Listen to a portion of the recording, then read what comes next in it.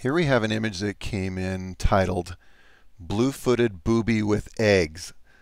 I've seen tons of pictures of these and I have never been able to be where they are. I'm embarrassed to tell you I don't know where they are.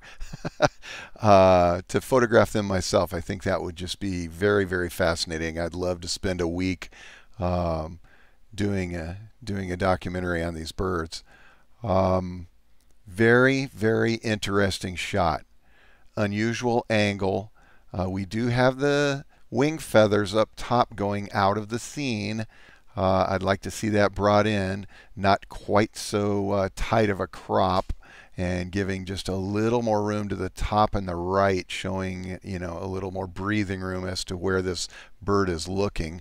The light is a little bit subdued. I can see the shadows on the breast and on the eggs and on the ground, but it would have been wonderful if we'd had a little more intense light.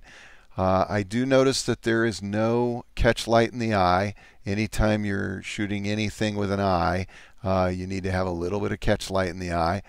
The thing that grabs me the most is I'm trying my best to look all over this scene and see something sharp. And in this scene, it should be the eye, obviously, and it does not seem to be tack sharp. I don't know if this is an old film image, or it's just the settings were inaccurate, or it's been blown up way too much, but I'm not seeing that tack sharp. Other than that, I find it a fascinating shot, and I think the most important thing about this image is when I look around this, there's one thing that really sticks out to me.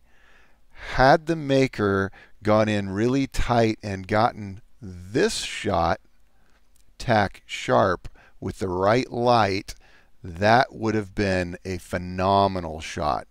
That could have very easily turned this image into a 15. Love it. Wish I could be where they are to shoot them. I find it a very unusual angle. I just would like to see a change in composition, catch light in the eyes, and a little more sharp. Composition 3, impact 4, technical 2. So we've got blue-footed boobie with eggs, a total of 9 points.